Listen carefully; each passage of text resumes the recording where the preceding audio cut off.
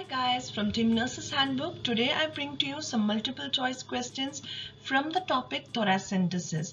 It may be helpful for you in various nursing preparatory exams as well as for your vivas. Question number 1. Accumulation of pus in the pleural cavity is known as.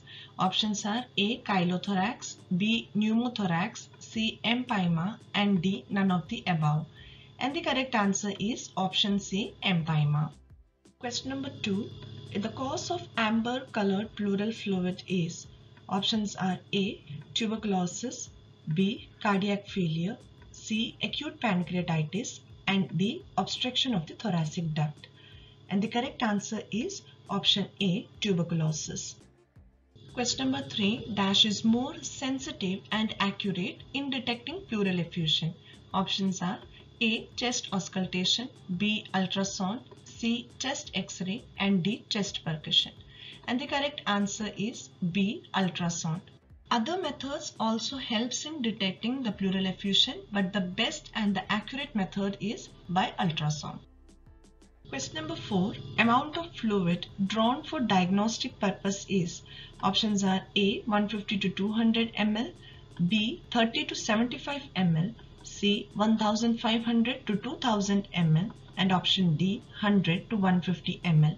And the correct answer is option B. 30 to 75 ml. Question number 5. Collection of blood in pleural space is known as A. Hemothorax, B. Empyema, C. Pneumothorax, and D. Chylothorax. And the correct answer is A. Hemothorax. Question number 6. The most common complication of thoracentesis is A. Vasovagal syncope, B. Pneumothorax, C. Tumor seeding, and D. Mediastinal shift. And the correct answer is option B. Pneumothorax. Pneumothorax means the collection of air in the pleural space. It is one of the common complications and frequently requires chest tube insertion.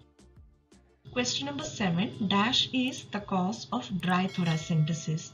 Options are A. Absence of pleural fluid, B. Incorrect needle placement, C. Thick pleural fluid, and D. All of the above. And the correct answer is D. All of the above. Question number 8. Pleural fluid for cell count is to be collected in A. Serum vials, yellow in color, B. EDTA vials, that is lavender in color, C. Sodium citrate vial, blue in color, and D. In any of them. And the correct answer is B, that is EDTA vial, which is lavender in color. Question number 9.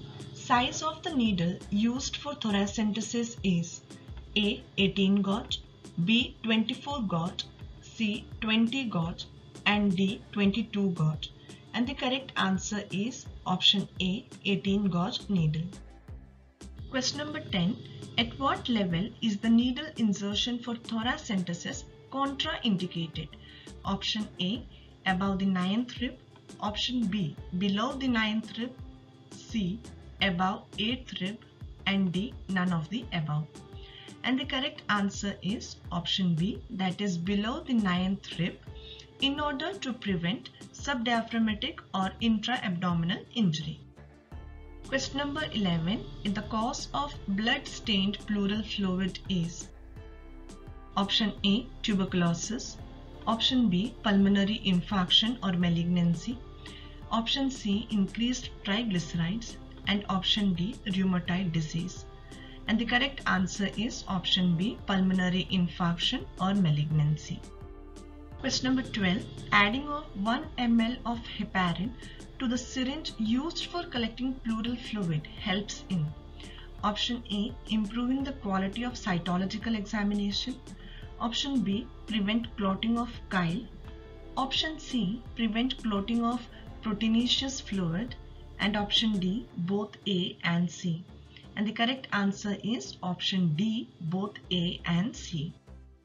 Thank you for watching. A few more questions will be shared from this topic in the upcoming video, that is on MCQ on Thoracentesis Part 2. So stay tuned and do like, share and subscribe to our channel Nurses Handbook.